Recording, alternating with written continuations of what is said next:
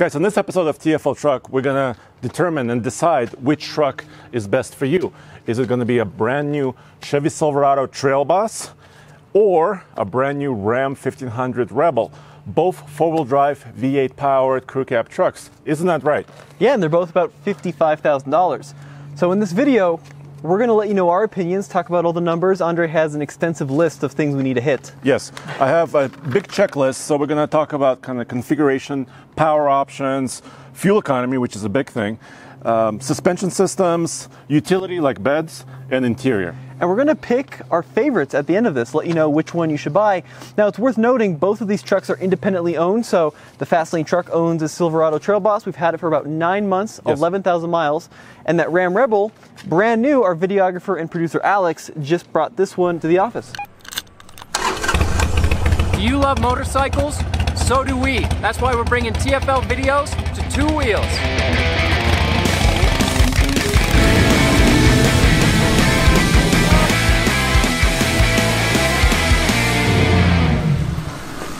Check out TFL Bike for all things two wheels. Link is down in the description. So let's pop the hood on this one first and check it out, right? Yeah, for sure.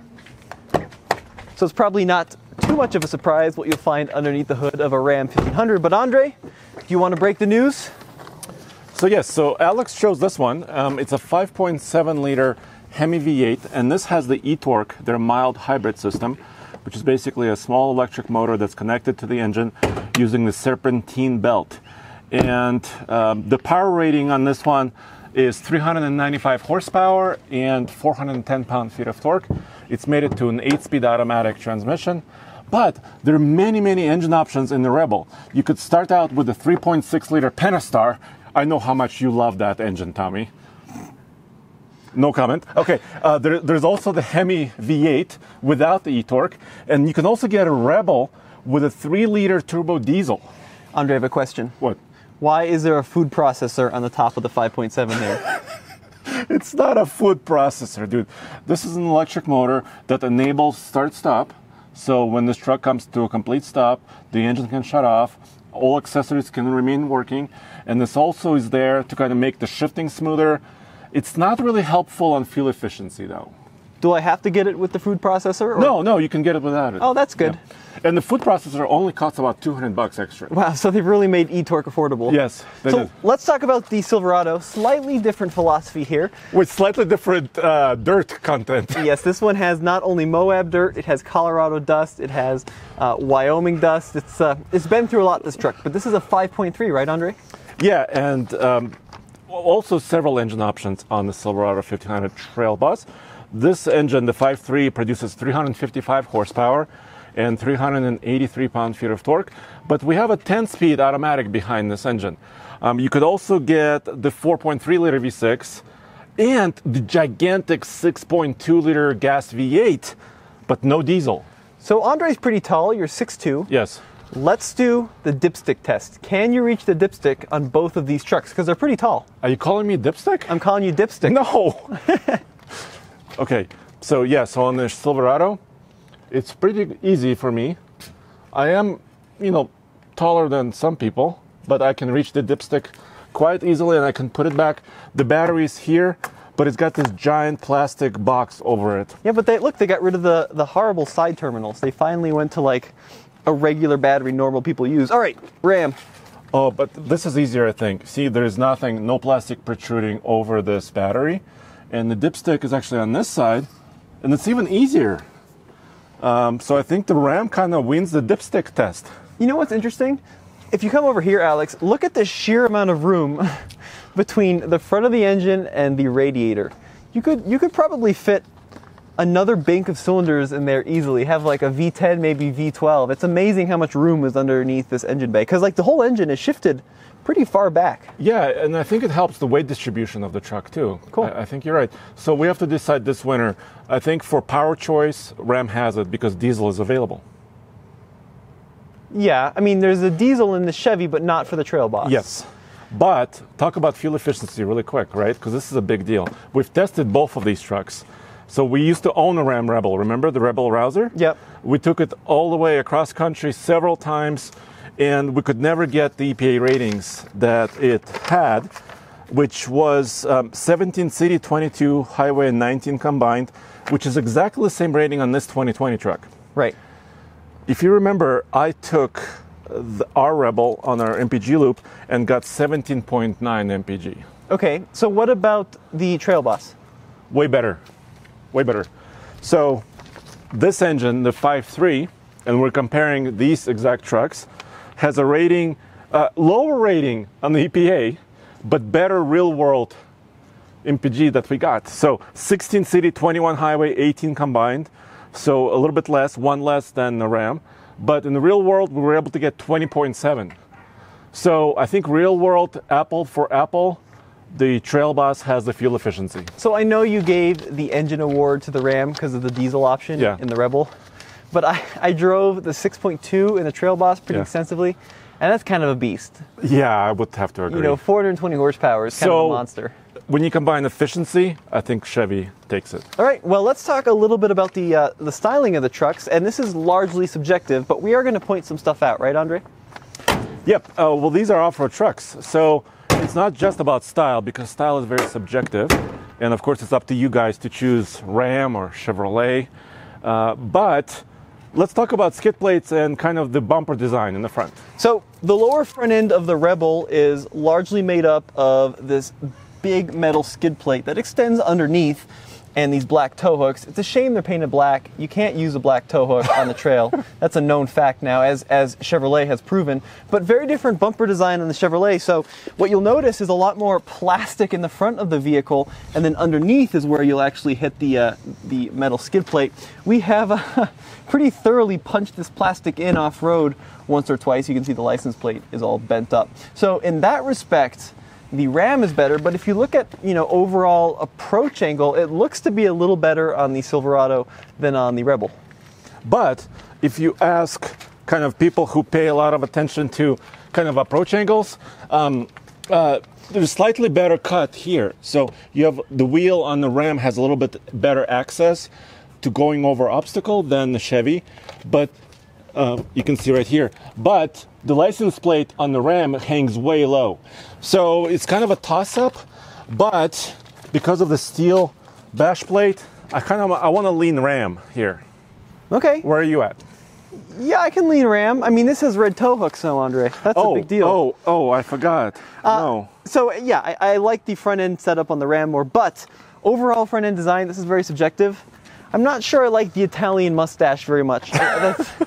It's a little funky. I think the front end profile of the Silverado is a little cleaner. This is a Tom Peters design. He wanted like that fist in the wind kind of design. And he got it. Yeah, that's the same dude who did C7 and C8 Corvette, by the way. Yes. And you also have these aero skirts here, which are pretty neat. Yeah, I think like this is an unpopular choice, but I think that the Silverado looks better. Dude, let's move on to tires and suspension systems, because that's really important on these trucks. These are both specialty off-road packages. I need my measuring tape. Can you mention the tires first? Yeah, well, they are both Goodyear Wrangler Duratrac tires. Interestingly enough, though, on the Silverado, they went with the white in, so it's black lettering out, but on the Rebel, they went with the white lettering out. This is I like the white lettering out, by the way. I think it looks cool. What about tire size, Andre? Dude, it's way different. And I've also recently spoke to both GM engineers, Ram engineers, and they told me kind of a little known fact that even though the brand of the tire is identical, the composition of the tire can be different because different manufacturers have different needs. So even though they're both Duratracs, they might be slightly different composition. But the GM Trail Boss, in this case, has a 32-inch tall tire. And if you measure it here, it's 31.5. The way that a truck sits with its weight on its tires. The Ram, 32.5. It's a 33-inch tall tire. So I think Ram wins this just by sheer fact that it's a larger tire. I agree. I mean, granted, our Silverado tires are a tiny bit worn down, but just visually, like from the side profile, the Silverado tires don't fill in the wheel wells nearly as well as the Rams do. So we got to talk about suspension lift shocks really quick. Okay. Yes. And then how about we start the engines and also talk about beds a little bit before we get inside. Yeah, sure. Why not? So both trucks have lifts, suspension lifts about 2 inches higher than other comparable trucks in their lineups. Bilstein shocks versus Rancho. Right. So I would have Yellow. to Hang on, yellow versus red. Once again, red. GM has this red thing. Yeah, they're really going all in on the red. So it's kind of a toss-up. You know, Bilstein is a good, you know, really high, reputable company. You know, Rancho, you know, I don't know, maybe quite not as high of a, you know, performance shock. I mean, neither of them are like full Baja desert running shocks. You can kind of see the suspension setup is pretty similar in, that's a total lie. I just made that up. So I was thinking about something wrong. So the Silverado uses leaf springs in the rear. Yes. And the Ram uses coil springs in the rear. Yes, and the 5-link versus this kind of solid axle design. Yep. And Ram also offers air. You can get air suspension. What does that mean? Oh, air suspension. You can breathe the air. So I don't know if you can see this, but here's a coil spring. Alex chose a steel coil spring suspension. I think that's probably the way to go because air is nice. It's very luxurious. You can raise and lower your truck. But if you want to modify the suspension, air is really hard to modify. I think everyday off-road, I like the Rebel setup more. I think especially in the rear, it provides a better ride over big rocks. For towing, though, I like the Silverado a little bit more. I don't know if it has to do with that leaf spring setup, but it does feel really sturdy as you go down the road towing a big load. Yeah, dude, but the Ram has a higher tow rating. Okay. Actually, so we got about 11,000 pounds here versus about 9,500 pounds there. Would I tow 11,000 here? Well, yeah, we did that on the Ike. But would I do it every day? Probably not. Probably not. Yeah. Okay, well, let's talk about the beds a little bit because there are some pretty substantial differences. And then once again, I have my tape. Okay, are you ready? Andre measures so many things so many times. Okay, so let's check out the Chevy bed. And this is, once again, redesigned, fully new trucks. Both of them redesigned for 2019. They redesigned the bed, as you can kind of see here, it's 70 inches long. Right here. So they also push the walls out, so it's really wide.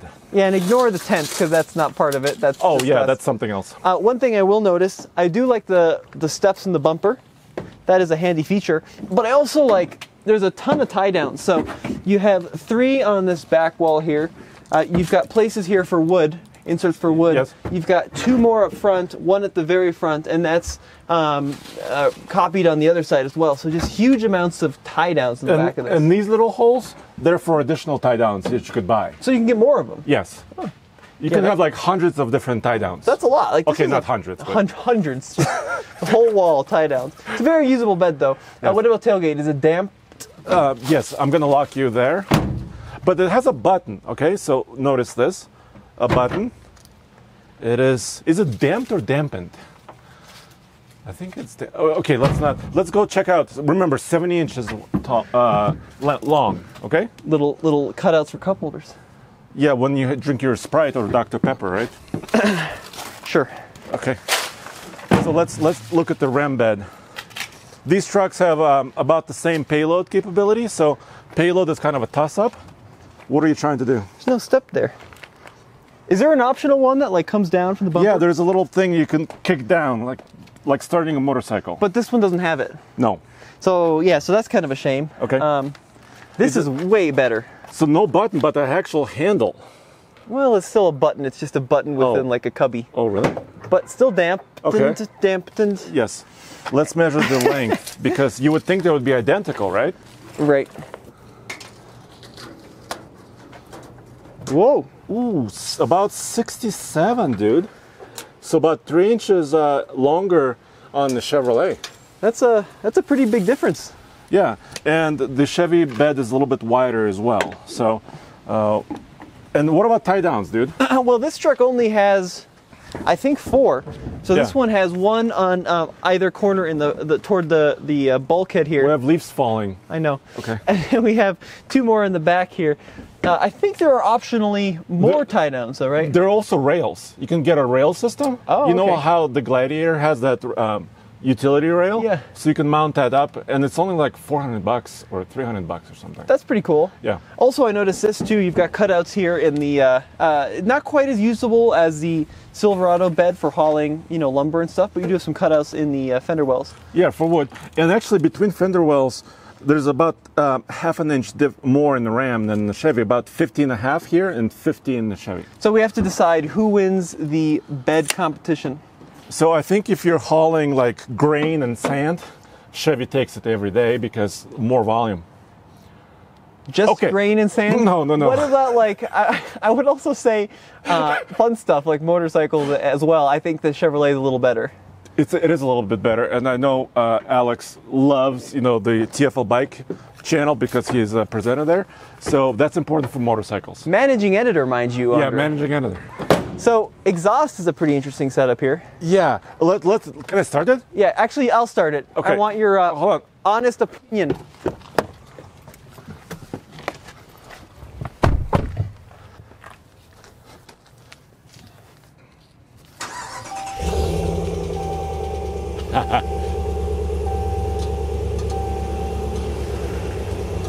Of course, there's a UPS delivery truck.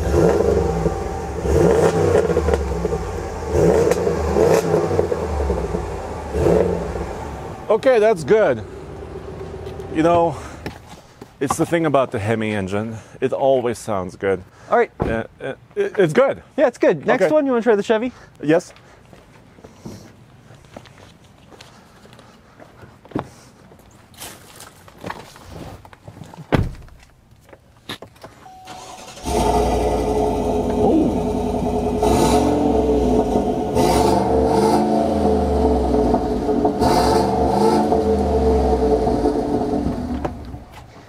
You know what? Every time the Trail Boss starts up, it surprises me. Every time this truck surprises me. In a good way? In a good way. I think it has good growl. It doesn't let you rev the engine sitting there, right? I think it's kind of a toss-up, dude. I don't know. I personally think the Rebel sounds better, especially with the Mopar exhaust. Oh, yes. Pretty ridiculous. Oh, yes. I would give it to the Rebel. I think that 5.7 sounds a little better than the 5.3. Stock to stock, at least. Yeah. But why don't we jump inside? We'll start with the Ram.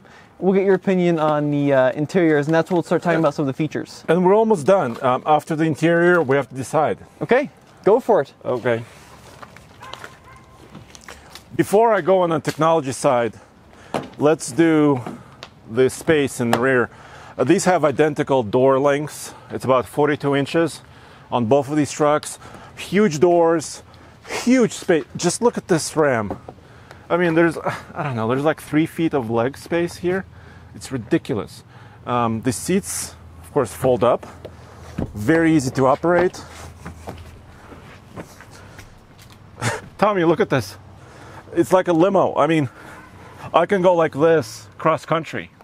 Yeah, it's brilliant. It's really, really good. Okay. You also have heated seats back there. Did you see that? Yes, for 55 grand. Very fancy. So check it out. Come here. So I've got heated seats, USB-C, USBs, and a regular plug, 400 watt. So, and vents, all that. What do you have? What's in a Chevy? Well, so the Chevy also has a very big back seat. I don't think the door opens quite as wide. I mean, that one was basically, 90 degrees. Yeah. Yeah. I think the Chevy doesn't quite go as far, but still, enormous rear seat. I do have vents back here, so I do have some vents. My little 12-volt power outlet there, USB-C, USB, slightly less power in the back of the Chevy compared to the Ram, but still, I mean, like, I'm 6'1". Fully extended the leg there. Tons of room. Let's check out the under seat storage. Ooh, actually, look at this. Perfect for your Nerf gun, Andre. Ram doesn't have that. No, or your little squirt gun there. Okay. But the seat cushions do fold up in this. Fixed storage bin. So in the Ram, you can kind of configure the storage bin. This one is a fixed setup. But if you have dogs, stuff that needs to be protected from the elements, you can still haul a lot of stuff in the back of the Chevy. Dude, can you jump in the passenger seat here? I wanna show the Ram.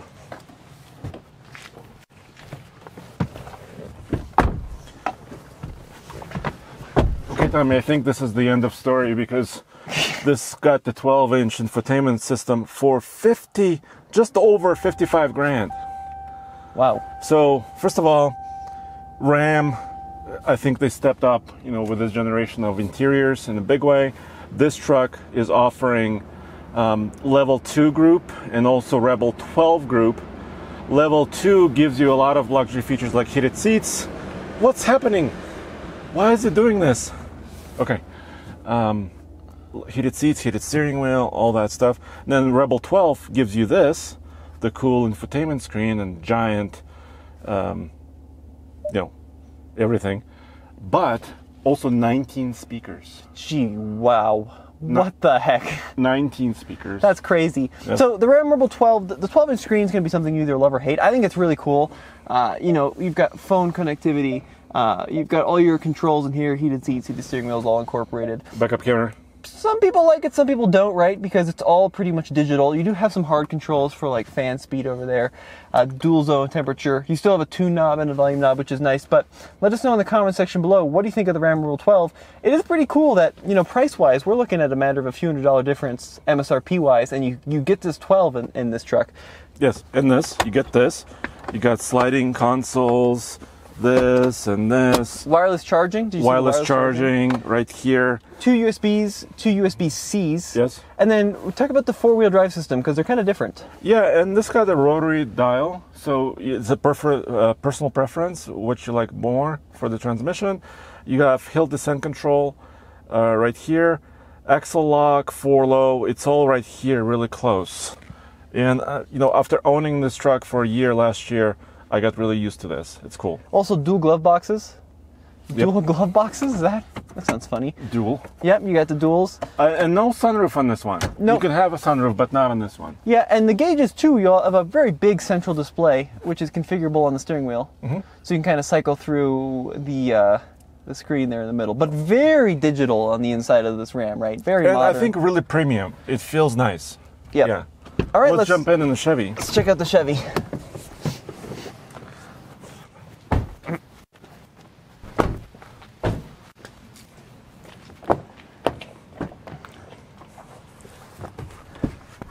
All right, well, welcome to the 1990s. What?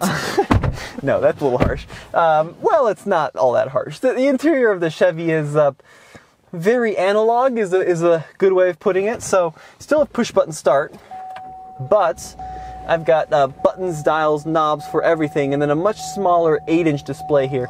I do have something to admit, though. What? I've been so hard on this interior in the past, but after owning this truck for 8-9 months, it just works. It's not particularly fancy or all that nice, but it's got buttons and dials, and you can adjust the fan speed easily and quickly, and you don't have to think about finding the area to adjust where the climate flows. And of course it's a GM, so it'll beep at you forever. It does beep a lot. So this one, you can kind of see the functionality of the central screen. Not quite as zippy. It's, graphics are not quite as impressive, if we're being honest. This one also doesn't have integrated navigation. You have to use your phone. Punch the camera button just really quick. Just swipe. Yeah, it's at the top. So I think the camera view resolution is a little bit better on the Ram, actually. Yeah, it's kind of a potato. This is brilliant, though. Look at this. Ready? What?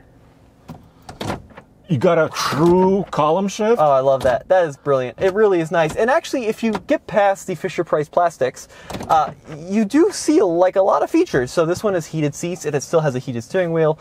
It still has dual zone automatic climate.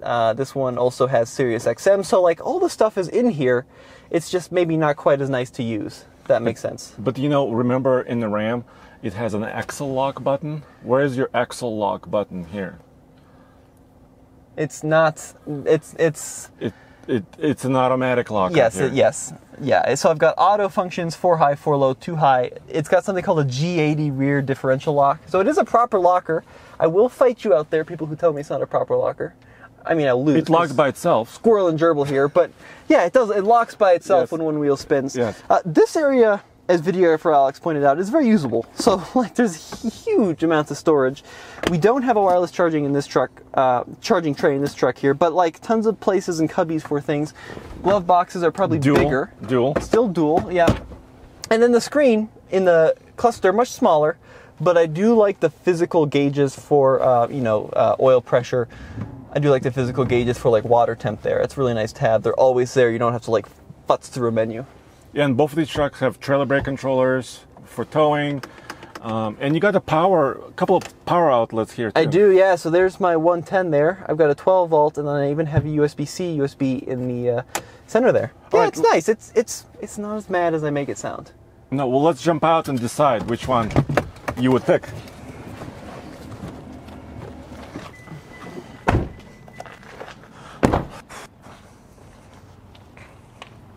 All right, dude, so this is a tough choice. I think for 55 grand, both of them have their merits, pros and cons.